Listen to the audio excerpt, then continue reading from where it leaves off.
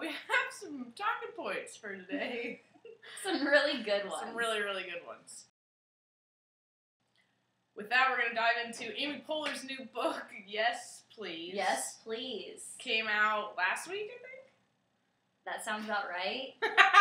I don't own it. No, we haven't even read it. But I've read a lot about other people reading it, and it sounds really great. It's nonfiction. Yeah. It's all true. Really high reviews. Really great reviews on Amazon.com. Yeah, it's just about her story getting into the comedy business. She's very much about women empowerment, being a boss lady, which this is a comedy broadcast, so we're really into. But yeah. Yeah, I actually wrote down a little quote. It says her book was fantastic and kick ass. So we don't have a quote from the book, but we have a quote of what other people thought about the book. I'm going to say Reader's Digest said it was fantastic. Okay, perfect. We're going to buy it soon. I'm holding out for the paperback because I'm on a comedian budget, and I think Maddie is too. Yeah, so. I'm just going to borrow it from Casey actually after she buys it. Yeah, that's a super comedian budget. Anyway, go out there, get her book, read it. It's supposed to be great.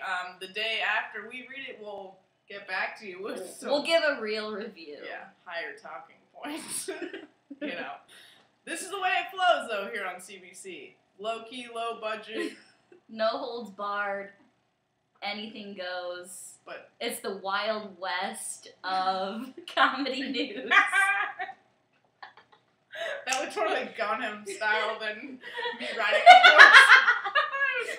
I tried. Moving right along, I think Casey has a little straight down from the streets. Oh yeah, Chicago. This is Real Talk, local news, breaking incubator auditions this weekend at Playground Theater. I just want to say that I'm praying for all the people auditioning. I'm praying for all the people that are running the auditions. Blessings to you all. I know it's really hard to audition for anything. It's just nerve-wracking. Just be yourself. Try to stay positive. Support your scene partners. Don't be a dick. If you don't get it, don't murder anyone that did. That's all I really have to say about that. Those are some great tips. Yeah. Stay chill. Just do your thing. If you don't get the audition, you don't get it, you know? That's life. That's life. All right. My next little issue is with the world's finest, well, used to be, Bill Cosby. I mean, who didn't grow up watching Bill Cosby? Right. What about the Jell-O and the pudding? Yeah, what are your fondest memories of Bill Cosby?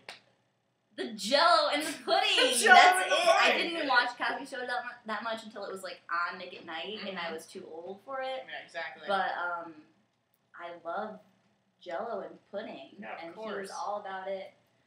His fashion, I'm gonna take all that back. His fashion, the sweaters, killed it. Of course. Nailed it. Did he wear big glasses, or am I'm mixing that up with Steve Urkel? Yeah, wrong person. Totally wrong. But I did see a picture of Bill Cosby recently, and now he kind of looks like an alien. Yeah. Now that he's really old. He has like really bulgy eyes. He's decaying.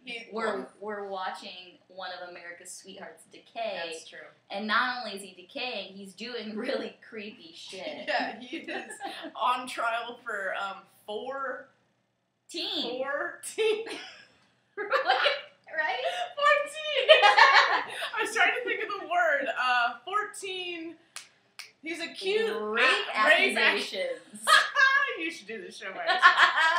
14 rape accusations against minors, which is kind of like, it kind of like makes my childhood feel really fucked up. Right. That this guy that we grew up watching, who was so sweet and family orientated and was on Nick at Night, is now being accused of. And when I saw him on the news, he was standing there with like his wife and his little daughter, and I'm like, oh, that just feels weird to me. Yeah, it's all weird. I think about when he was filming the Jell-O and pudding commercials, which I think Lindsay Lohan was in one of those commercials. Like, what was Bill Cosby thinking about? Right? Who knows? Well, so I wrote a little joke about Bill Cosby. Let's hear it. Because when I was growing up, we used to always say, when you had to go take a dump, everybody would say, oh, it's just, I gotta pull a Cosby and drop the kids off at the pool. But it turns out, after you dropping the kids off at the pool, Bill Cosby was creeping in the locker room and touching them all. And maybe raping them. Anyway, who knows? We're also pretty ill-informed on that front as well, so maybe this is more information will come out. Pseudo-news. Yeah. Maybe he didn't do it. You know what? After we review Amy's book, when we read it, we'll have better information about Bill Cosby. But don't expect really high level of news. Actually, don't have any expectations. We might never talk about these things again. Exactly. You know, we're going to talk about whatever the fuck it is we want to talk about, because that's how we roll. It's the Wild West of comedy news. I'm going to do it again. Got him south. And now for Casey's Corner. I just want to take a minute to say that it's the holiday season. I hope that everybody is feeling good, feeling positive, going into their auditions feeling great, taking new classes, meeting new people, taking advantage of the city that they're living in. We live in Chicago. It's like the place to be for comedy. Just keep it positive, keep it real, be nice. And know that we're all doing this together. You know, we're all in comedy in some way, somehow, and we're all here just doing the best we can. Doing the best we can. We're all sad support clowns. each other. Let's all be there. You know, catch a tear of your friend.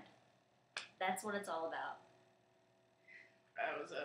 I got it. That was a little mime work for all you improvisers out there. Take a clowning class. I think Second City offers clowning classes. They do, actually. Yeah. There's a really great teacher who teaches it. I don't know his name, but I heard he was great.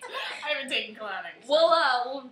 We'll research clowning for next time. Yeah, write down notes. Clowning at Second City. Read Amy Poehler's book. And keep up with Bill Cosby. That could be a show. Keep up with Bill Cosby. If it weren't about life. it would be a sad one episode series. We're gonna dress him up like Steve Urkel. So bad. Oh goodness. So bad. Right. Well, everybody, thank you for stopping by on CBC. We'll just continue to produce what we can and send it out there and keep you updated on Chicago's comedy scene. Yes. Brought to you from two of the finest ladies. I'm Casey. I'm Maddie. And good day.